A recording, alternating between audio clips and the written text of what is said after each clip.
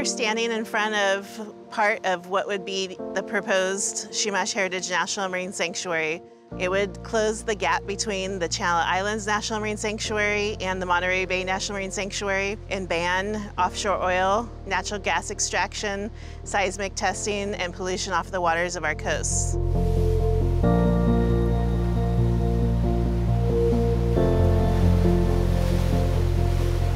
This is the first tribally led nominated marine sanctuary put forth by a coalition of like-minded NGOs, environmental activists, and tribal communities. The Chumash have been the stewards and guardians since time immemorial, by Western archaeology approximately 20,000 years. The amazing thing about this movement is that we have come from a very small, under-resourced community, grassroots movement, and we had been working hand in hand with the Chumash Tribe.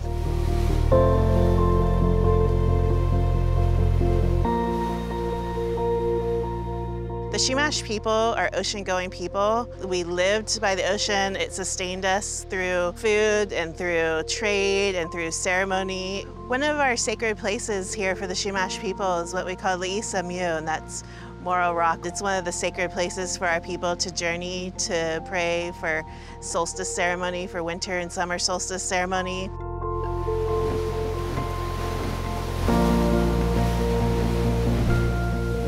This is part of the California Current, which starts up in Alaska and comes all the way down to Baja, Mexico. That current carries the food web that we rely on.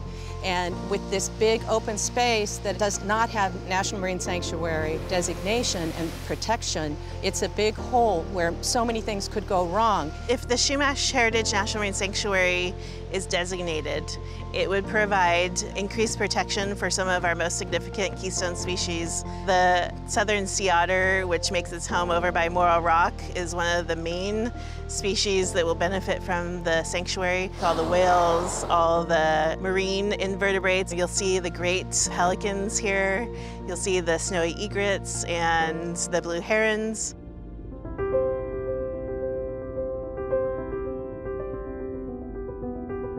In this area that we're trying to get designated, we are seeing the impacts of global climate change in temperature rising, sea level rising, and the ocean acidification in particular is being found at 2 times the amount of the world's oceans.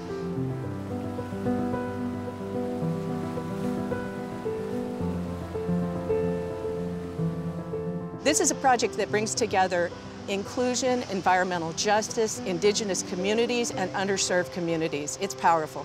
Some of our elders have spent their whole life trying to protect the coastline, trying to protect the sacred sites. We would say that our ancestors are always with us. They're in the ocean, they're in the water, they're in the air we breathe, they're in the sea, they're in the sparkles on the water.